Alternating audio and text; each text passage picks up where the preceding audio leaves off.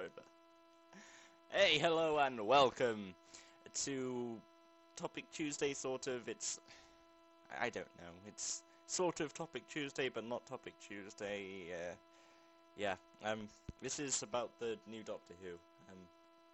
This is slightly different to what I normally do, but yeah. So we have the news of who the new Doctor Who is. I don't know how long this will be, so I have squash. So we have news who the new Doctor Who is, Jodie Whittaker. I know this is going to be a while afterwards, but every time the new Doctor is announced, I happen to be on holiday. And the previous Topic Tuesday was out while I was on holiday anyway, so...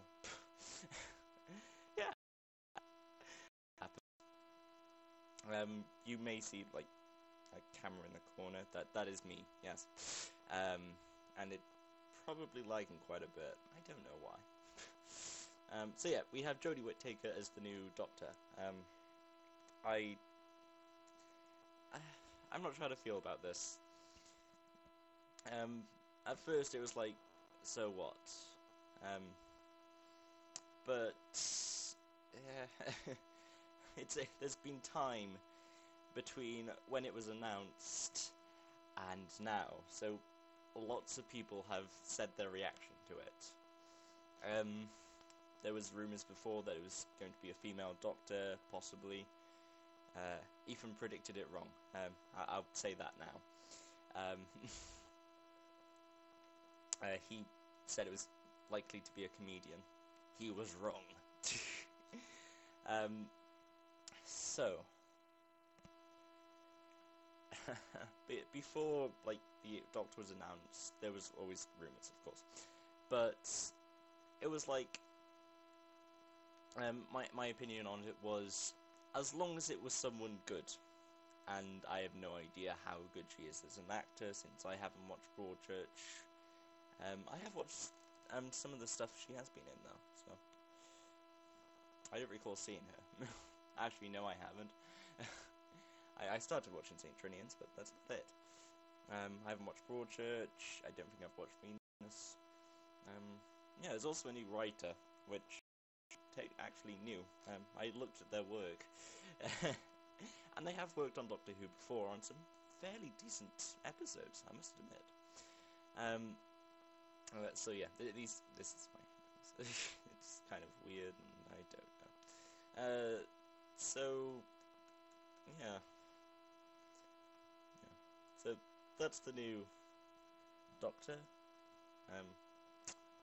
Jodie Whitchurch. Yeah, not Whitchurch, Whittaker. I searched Jodie Whitchurch before. It's like, why have I got the wrong person? It's like, I don't know. So yeah, there's 13 questions for the new Doctor. 13 questions for the 13th Doctor. I think they changed that.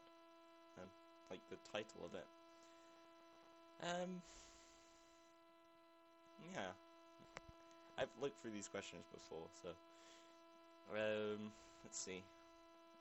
What does it feel like to be the 13th Doctor? Very nerve-wracking, it's been so secret. Yeah, I guess. Why did you want to be the role? To be asked to play the ultimate character? What do you mean, the ultimate character?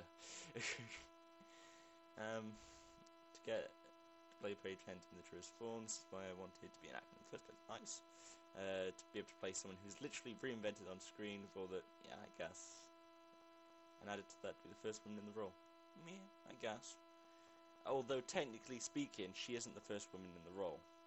Although it's not in canon, there has been a woman in the role of the Doctor before. Yeah. So, I'm sorry, but you're not the first woman to be the Doctor. Sorry. Has it been hard to keep the secret? Yeah. I mean, you've told a lot of lies. I don't know, still. Huh. Okay, who was the first person you told? Yeah, I guess. Did you have a nickname? In my home, it was with an agent. It was Clooney. Because to me, the husband George is an iconic guy. I thought, what a real famous iconic name. Huh, I guess. What's it feel to be the first woman doctor? Not technically speaking, but sure. First woman doctor in canon.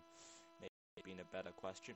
It feels completely overwhelming as a feminist, as a woman, as an actor, as a human, as someone who wants to continue to push themselves and challenge themselves, and not to be boxed in by what you're told you can and can't be. Feels incredible.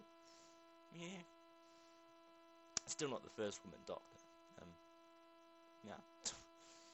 What do you want to tell the fans? I want the fans not to be scared by my gender. Why would someone be scared by your gender? I'm sorry, but the people who joke around saying their gender's an Apache helicopter scare me more than women.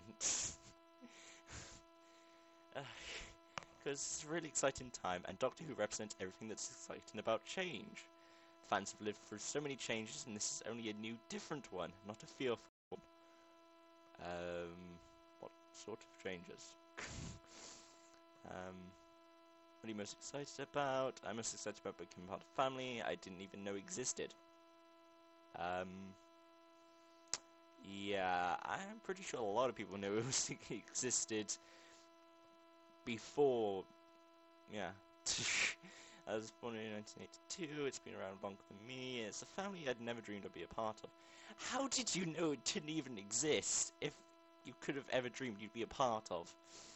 How did the new writer tell you the part? Strange chat earlier about Broadchurch, or Fort. Good job in Wales. Nice. It's an incredible chat, because I asked every question in the Sun, and I'd said I'd take a few weeks to decide where I was going to audition. He got a phone call within 24 hours. We would have gotten the call sooner, but my husband was away, and there's a time... Why?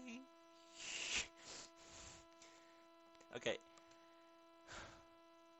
Where were you when you were talking about this? Because if there was a time difference...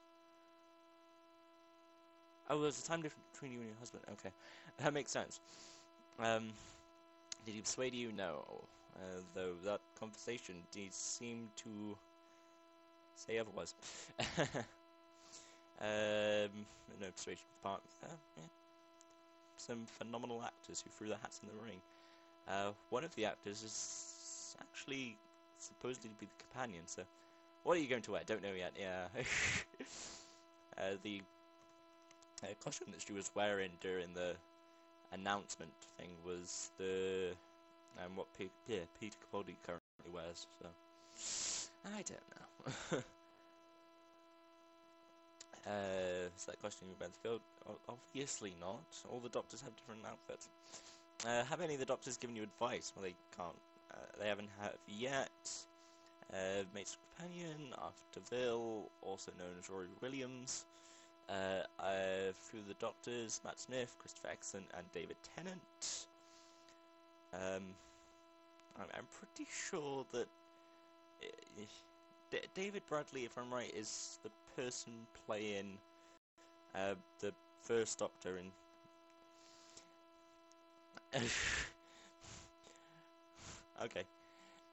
Okay. Every now and again, something will come up like that. I don't know why. But because of, like, my odd internet connection, it will just keep popping on and up. Come on.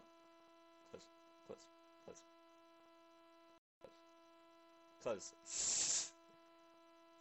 Yeah. I don't care about Russia's secretive diplomatic American compounds.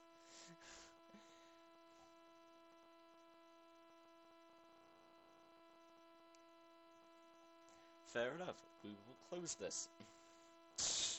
I have another newspaper news article on the other screen, so... No, it's not changing. There we go. The Jodie Whittaker Wikipedia page, if you want to read that. If it actually loads. Alright, former Doctor Who favourite... Really? Is being tipped to play the Doctor's assistant from the reveal of Jodie Whittaker as the Time Lord. An insider told The Sun, Chris is... The Sun? This is Mail Online. Chris is a big fan of the show, and the BBC are a big fan of his. As a fan awaiting the announcement following the groundbreaking reveal of the first ever female Doctor earlier in the week. This was the 9th of July, so it was yesterday. A 44-year-old Death in Paradise star. He's a pretty good actor, so hopefully he stays on for a while.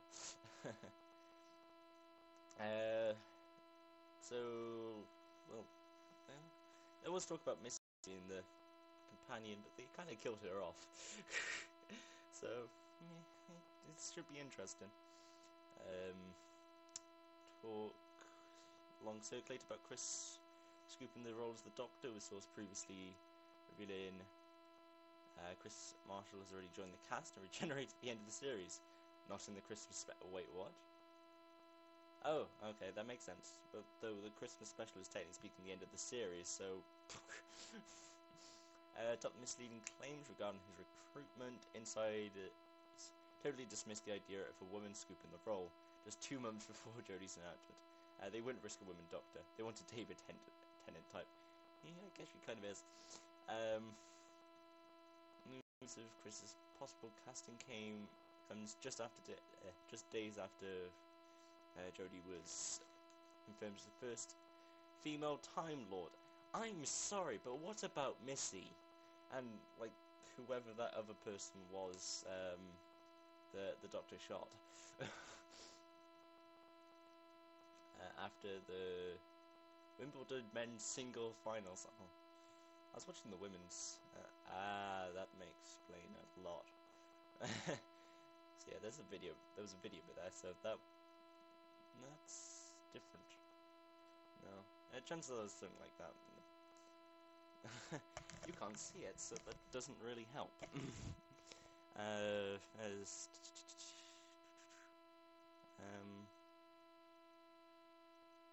This is kind of weird. From what I can tell, this is mainly talking to Jodie Whittaker about the role. It's like, what about Chris? Not Chris, the new writer Chris, the companion Chris. Alright, back to,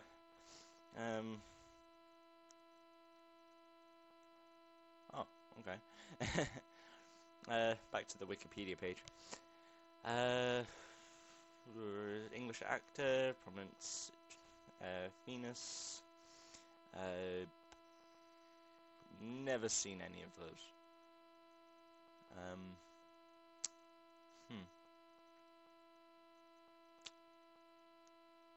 Let's see. Oh, what has she been in that I may have heard of? Let's move the webcam over a bit. Venus, Blinded by the Sun,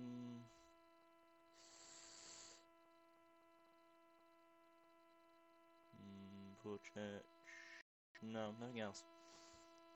Come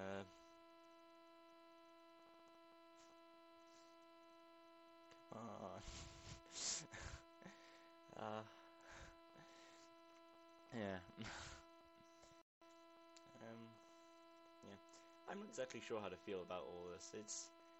It seems to be, I don't know. It's like, I'm not sure if there was a reason behind choosing Jodie Whittaker.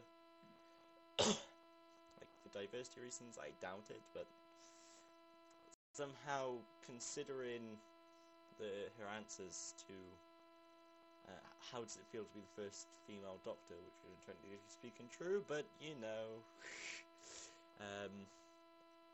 yeah. Come on, Wikipedia. Oh, I like the fact that it's a simple English version of this. It's nice to know. Here we go.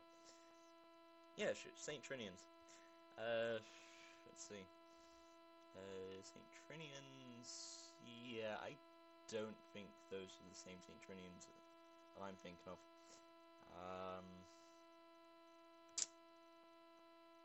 Yeah, I haven't seen any of her work, from what I can tell.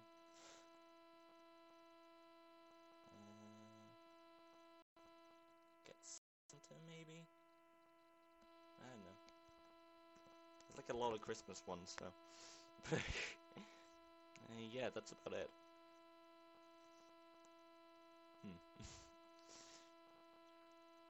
So... and on television. There's films and television, so... maybe she's been on a TV program that I've watched. I don't watch many TV programs, though, so... Huh. Let's go to what Chris Chibble has worked on. He's the new writer, sort of, since, as you can see, he has worked on some work before, some of episodes before. 42, which was with David Tennant, the one where they were trapped on the spaceship, with Martha Jones, I believe it was. It was either Martha Jones or Donna. I want to say it was Martha. Hungry Earth's Cold Blood. Yeah, those are pretty good episodes. I've watched them again. They seem kind of slow, but kind of an interesting story behind it. Dinosaurs on a Spaceship. Yeah, I guess. That was a pretty good episode. Power of Three. That was an episode. I really can't remember much in terms of Power of Three. It may have been a mini-sode. Since Pond Life was a mini-sode, presumably PS was a mini-sode, since I don't recall there being a Doctor Who episode. Power of Three. No idea. Yeah, he's worked on Broadchurch, Great Train Robbery, which if I'm right is actually St. James, but I doubt it. Torchwood, which I haven't actually watched. I keep meaning to, but I haven't watched it yet.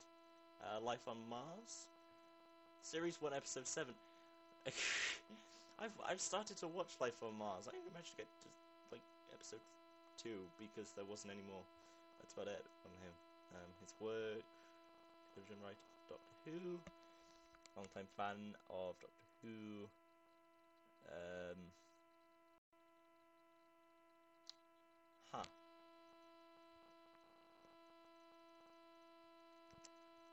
Oh, okay, that would explain why I've never heard of PS. Here's a storyboard format.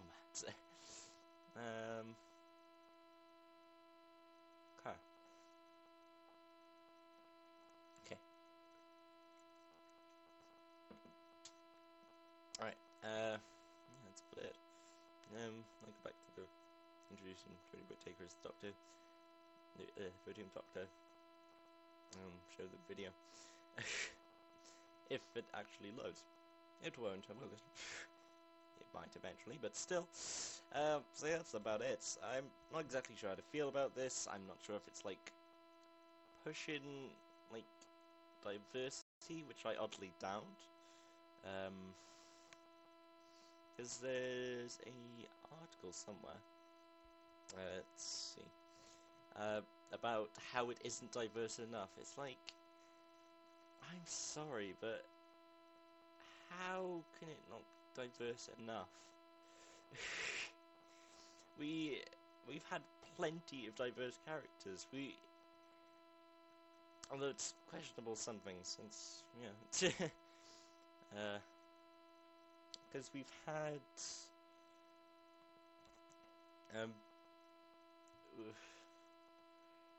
we started off with pretty much an all-white cast, of course, but yeah, I doubt I'm gonna make a paper article up soon. So, since I don't actually remember what the pause button was on this recording,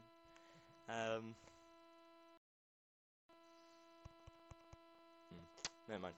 I doubt I'm gonna get it up. So, so the newspaper article was from Anissa Sarkeesian, about what her comments were on it. But what I find odd about it was... oh, there we go. Here's Google. Thank you, Google. It took you long enough. But, yeah, I'm going to try to talk while typing, which isn't actually one of my strong suits. neither is spell it, but yeah, I don't usually look up much when it comes to. Of course, now it pops up.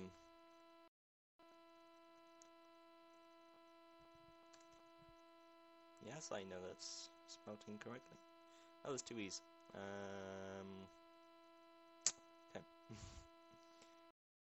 I should have brought this up before, but it's like, I didn't really see much reason for it. Feminist critic complains new Doctor Who is not diverse enough. Here we go. And before that, the garbage human announcement. Yeah. You can't really call yourself a victim if you attack someone unprovoked. Yeah. So not diverse enough, because what she wants is kind of odd, because now she's got a female doctor. She's a feminist critic. I'm pretty sure having a female doctor would be good enough, even though she isn't actually the first female doctor. If you don't believe me, watch the comic relief special. It had Whovian actress in it as the Doctor, and then yeah, a lot of people as the Doctor. Yeah.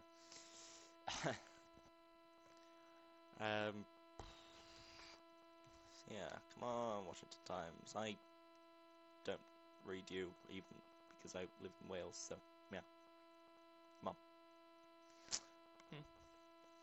I don't know. So yeah. I have to question what you mean by not diverse enough. Because we've had people of colour, we've had blue people. We've even had what the world will be like after social justice has gotten its way.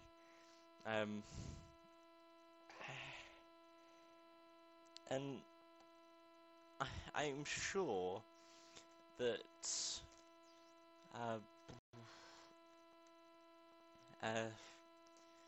Black Lives Matter was still around then, because the blue person was complaining about why the bill was so taken back by the colour of his skin.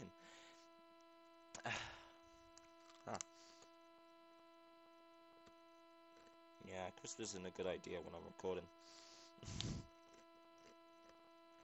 Just crunching. So yeah, because in terms of companions, we've had Captain Jack Hartnett, a bisexual immortal being who is kind of unique to. He actually doesn't care about who he flirts with. Then we've had Martha, who actually I want to say she was middle class, since she worked as a doctor. Oh wait, that would, because technically speaking, that would mean she was an other female doctor. Not in the literal sense, but technically speaking, she was also a doctor. Yeah, I want to say she was middle class, because a working class doctor would be kind of confusing. But a working class companion, that was Donna, as well as Rose Tyler. Let's see, recently we've had a person of colour lesbian. See, the previous companion we had, yeah, there's nothing really about Clara. Well, there were multiple versions of her. I'm sure one of them was transgender, lesbian, bi. I don't know. The article isn't coming out.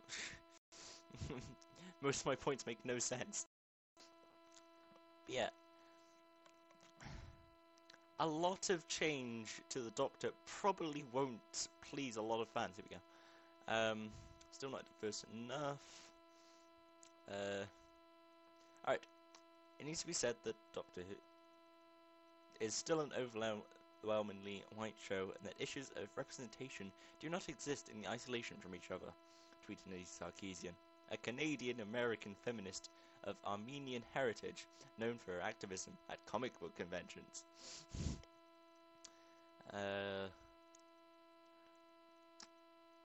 It's not as if you fix the woman problem. What do you mean the woman problem? All the companions have been female.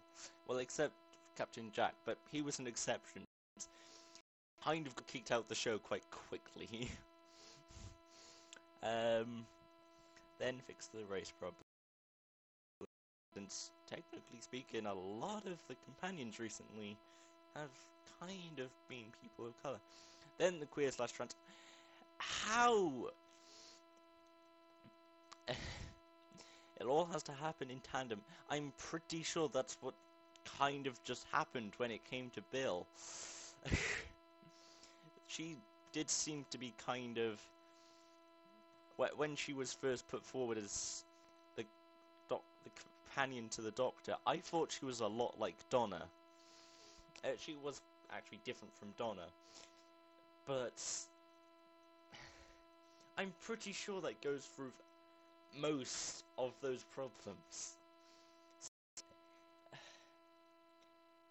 Anita Sarkeesian was a video game critic who did a Kickstarter for tropes and women in video games, which it's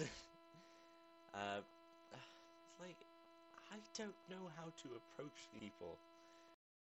I've read one which was meant to be a topic Tuesday, but it kind of didn't come around.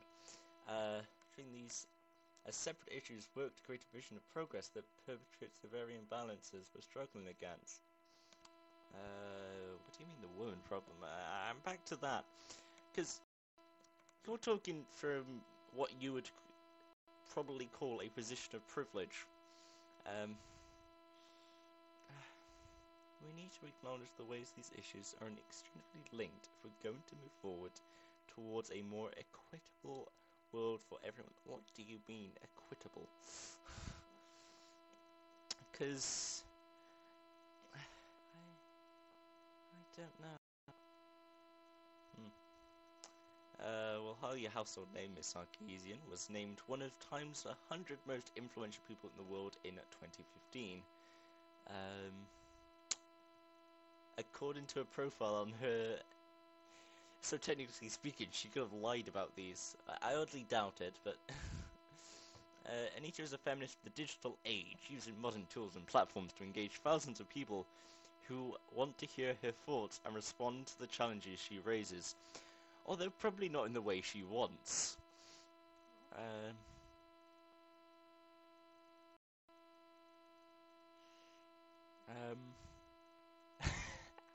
Will Wheaton, probably one of... Will Wheaton was the one in... Will Wheaton... Oh yeah, Star Trek Generation, the most annoying... I am pretty sure a lot of people didn't like him as an actor. I'm not sure, but... I haven't watched Star Trek. And of course the web pages have responded. Will Wheaton... of course. Yeah, that's about it. Yeah, that's about it. So we have a female doctor, which I'm not too sure about. Why she's in... If it's because of her talent, which, considering she's not actually in one of the primary roles in Broadchurch, I'm not sure if. Yeah. Yeah. That's about it. I probably will put more points in the description if I can think of any links to all of these, of course. So yeah, I guess I'll see you all next time. If you like this video, like, subscribe, comment. If you like this video, comment saying why did you like this video. If it's because you're someone like Anita Sarkeesian who doesn't like criticism, I suggest just hitting the dislike button. I leave most of these things open. Yeah. I guess I'll see you all next time. Yeah. Goodbye.